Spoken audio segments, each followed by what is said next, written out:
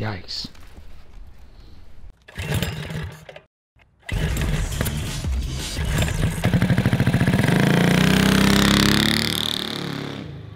What's going on, guys? It's Isaac. I'm John. And today we are going to take 3 Z50 carcasses and try to make one runner out of it. That's right. We have a guy from the DMV coming in the morning to check out Ike's bike so we can get the process going to make it street legal. And we figured we'd try to throw together one more bike. For John. Problem is, we're not working with much, so let's get to work. All right. First things first, we need to clean out a fuel tank. What do you think of the shag seat? Yeah, dude, that is sweet. Yeah. Gnarly. I think this is the seat we need to use on yours. Weight reduction, bro. Yeah, totally. So what we just found out is this is actually a silver tag bike, which means it's even more desirable. I knew about silver tags on CT70s, the Trail 70s. Yeah. I never knew about them on Z50s, and you can see that that is a silver tag right there. And then we come over to this one, and that one's not silver. And I never heard of the silver tag Z50, and some of y'all might say there's no such thing, but I mean, it's obvious there is a silver tag. And what got my attention first is the color. This used to be orange, and the ones I found online that were orange were older models. And yeah, it was always the older Trail 70s, the pre-69, pre-70 Trail 70s were the silver tag. tags. Older, And more desirable. Man, whatever I don't reason. know if there's a such thing as a silver tag on these. I know that the older Z50s didn't have rear suspension. Oh yeah, This one but does. it does. So It's a little bit of a mystery. if y'all know anything about this bike with this silver tag And versus- suspension, yeah. versus the other bikes, let us know in the comments, because we don't know much about these Also, Z50s. weird orange factory paint. Yeah, Not typical. yeah. I'm So- used to the yellow. Anyway, so we're going to start by taking a fuel tank off and, well, trying to use the one that's the least bad. It's not going to be this one, because, No, look, this one's terrible. holes. That one's also terrible? No, that one looks okay, Okay. on the bike. It might be a different story when we take it off, and that one. So we're going to clean the two and pick the best out of the two. Sounds like a plan. I wonder if I should just take the seat off. That's going to be a 12. I hope it looks okay underneath. Are those someone write on that? Yeah, it's got writing. Someone scratched. Yeah. Oof. But it's just oh. Oof. Well, we're gonna try it anyway. Yeah, we'll try it anyway. Yikes. Ooh. Not much here, folks.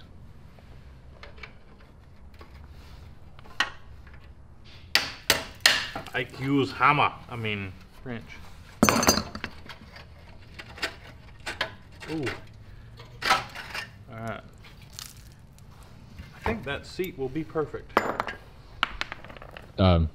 Yeah. Oh. Yeah. I don't know why it keeps wanting to go somewhere. Please be better. Ooh. There's no way, dude. What is inside there?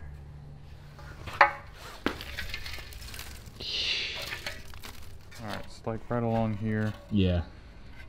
Ooh. I mean, whew. Oh.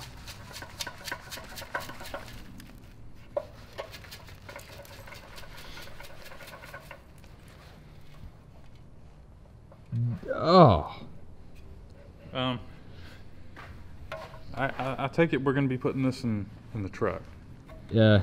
not Yeah. the car. Alright, so we'll clean these up and Cross our fingers. cross our fingers. Sounds good. Alright.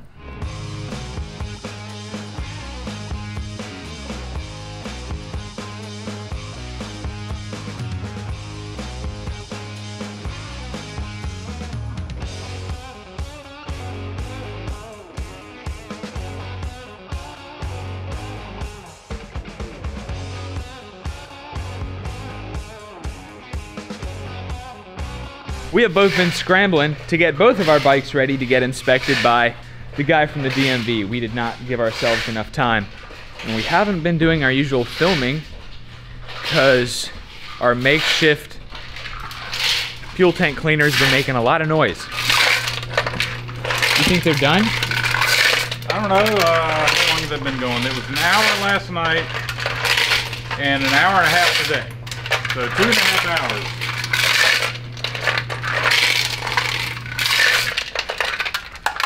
So our fuel tanks have been spinning for about 2.5 hours. And I'll just take it off. yeah, I mean, it should be clean.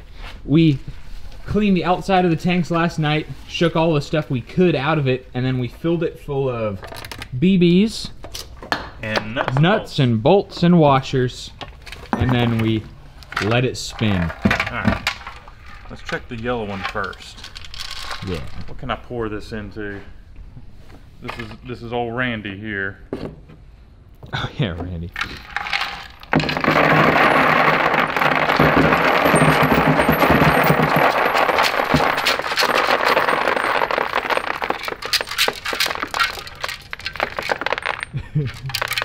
Disgusting.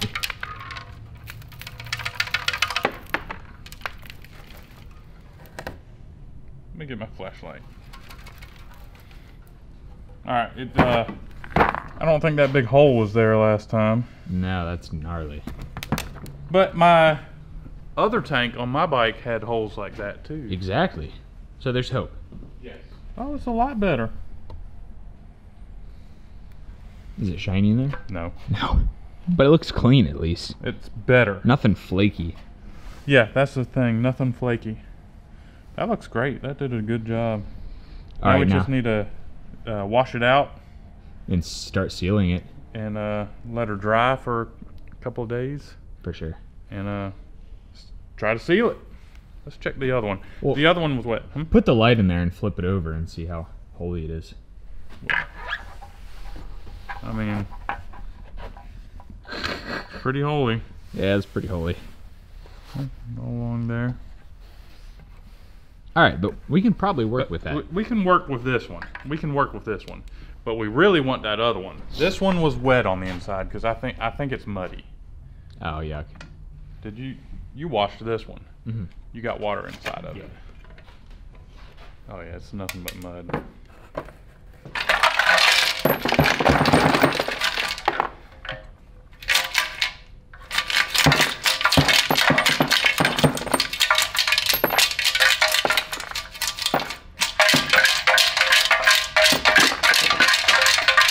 Oops. What was that? BBs or a bolt?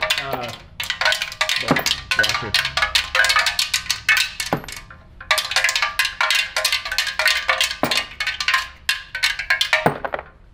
There we go. Oh, this one's pretty gnarly. But I don't see any flaky stuff. Okay, good. Yeah, But it's still wet, but it's wet. no it's flakes. muddy. This one, however, is a bit on the worse side, I think. But I think that I still would like to try this one sounds good. because I mean it's cool, man. Yeah, I really like the color. I mean it was orange. I didn't know they had orange ones. Yep. So cool. So the guy from the DMV was here and gone, and everything went well. Not for my bike because it's still in 1,000 pieces, but he's actually going to come by tomorrow. It was really nice of him. So we have a few more hours to get mine looking a little bit more road-worthy. So basically, I don't know how it works in your state, but here in North Carolina, you call the DMV and ask to talk to the, I guess, the license and theft person for a lost title, because that's basically what happened. It's a lost title. Most of these Honda Z50s and CT70s were issued with titles when they were new. Anyway, you call them, you schedule an appointment for them to come to you, or you can bring the vehicle to them, and they'll basically want to see the VIN number. They'll take some photos of the vehicle. They'll want to see it looking complete. They'll want to see a headlight, taillight. Hear it run. They want to hear it run. Working, They want the all lights that working. stuff. Yeah, they basically want it ready to go. They'll take some photos of it. They'll send the information and the VIN number into Raleigh, in our case, because that's the state capital.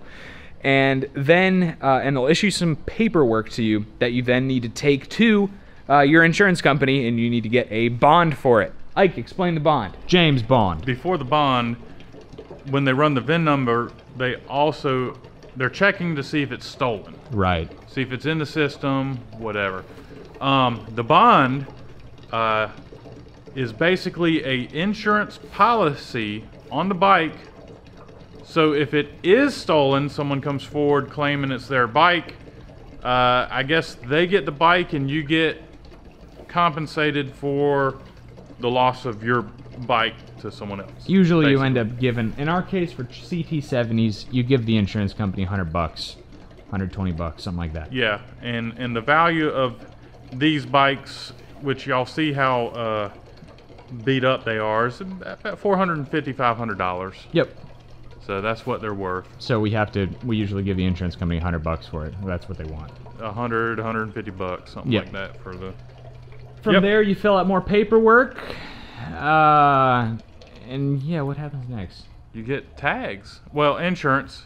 You get insurance on it, and then you get tags. And you need to go to your tag and title office and submit that paperwork. Oh, and yeah. They'll issue you a title, and then from there you get your insurance, and you're good to go.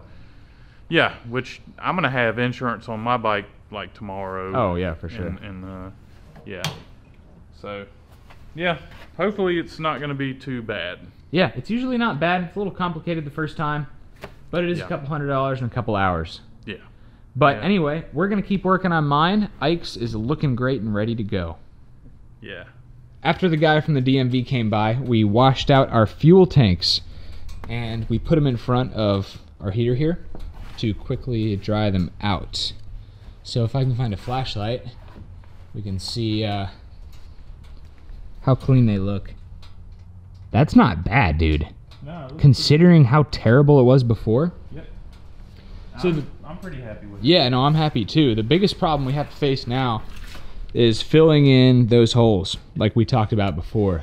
So now that these are nice and dry, we can use our fuel tank sealer in combination with fuel tank repair putty, and it should be good to go.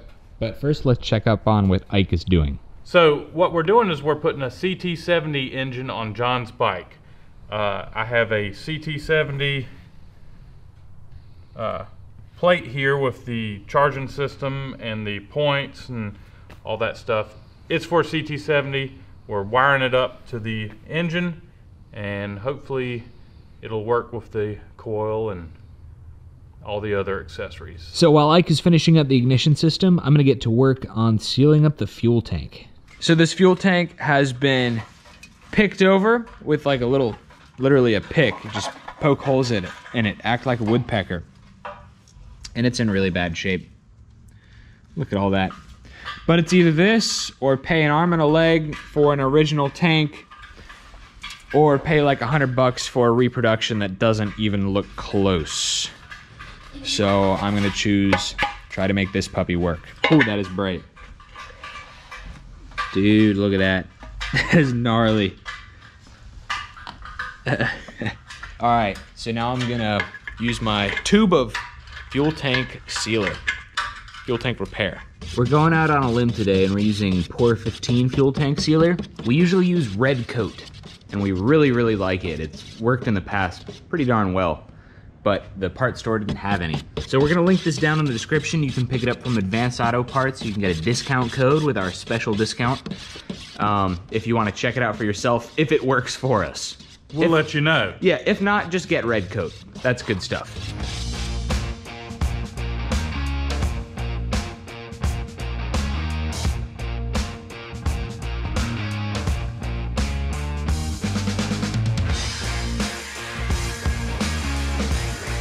How did my patch job do last night? Good. Not bad. Still got a little crustiness in there. Yeah, I had to use over 2 tubes on that silver tank down there. Oh yeah. Looking pretty good. All we've got to do is seal it, and then, you know, we can come back later with the paddle wheel and smooth this out some. Yeah, I was gonna say, we should try to do that. Yeah. And throw a little bit of paint. This is gonna look identical to my one over there. And it looks pretty good. Yeah, yeah. So, but we don't want to use this one. We want to use the gray one over here. Yeah. was originally orange.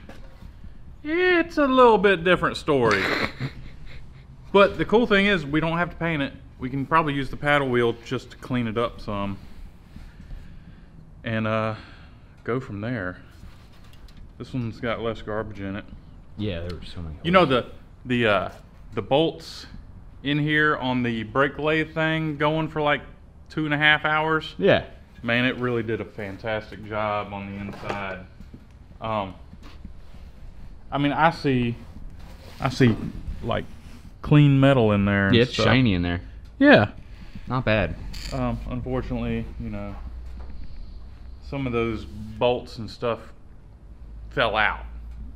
I don't know why. The cap was on, but you know, they just fell out on the floor. Right. Anyhow, let's seal this up. And I got the exhaust on the bike. I got the new ignition on it and all that stuff, so she should be ready to fire up shortly. Awesome. And get inspected. Yeah, and get inspected. I don't know if we're gonna fire it up, but you know. Yeah, I think I'm gonna go straight to a 125. That would probably be good. I think the valves are sticking in that head. Okay. When I kick it over, sometimes I get to a hard spot. Oh. And then when it gets past, I hear a little pop. I think the valve is actually sticking, so Punch into the piston. yeah, it's probably a good thing to let that head soak. Probably shouldn't fire it up today. Okay. So anyhow, let's get to sealing.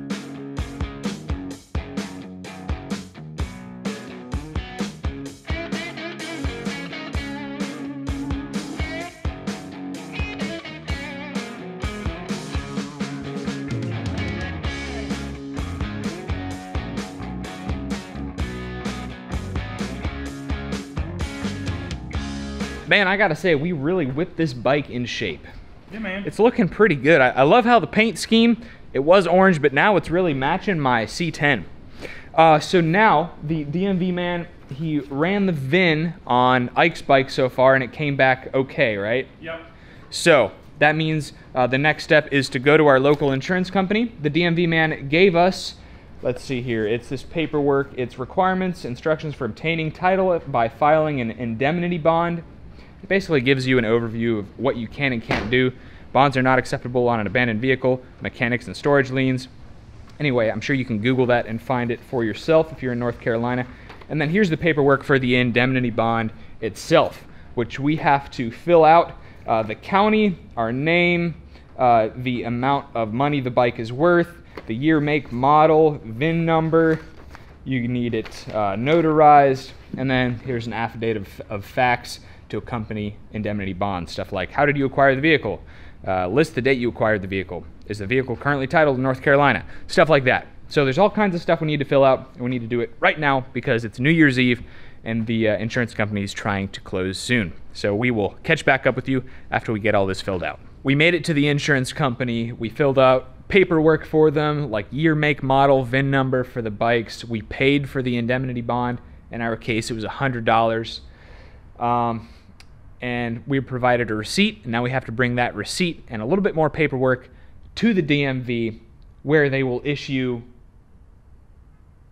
the title, maybe? Or the paperwork to go get the title. Yeah, they're going to give us more paperwork. Then we're going to head to the tag and title office where we can get tags, we can put insurance on them, and we will be good to go.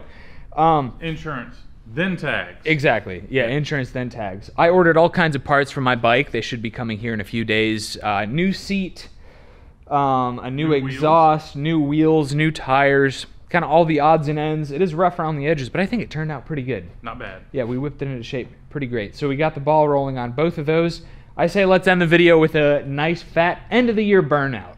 Sounds good. 2021, here we come. That's right. So thanks for watching, guys. Thanks for tuning in to Cars and Cameras 2020.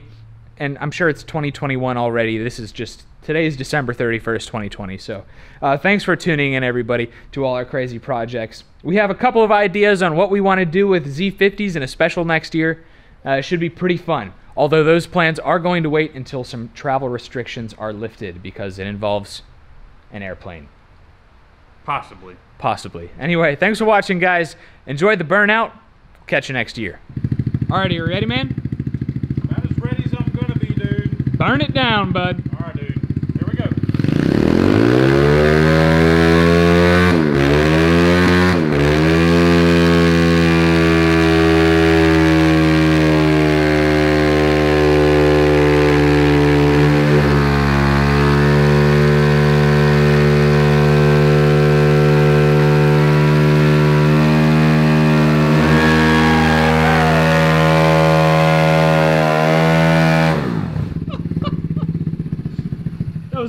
tire, man. I need a tire.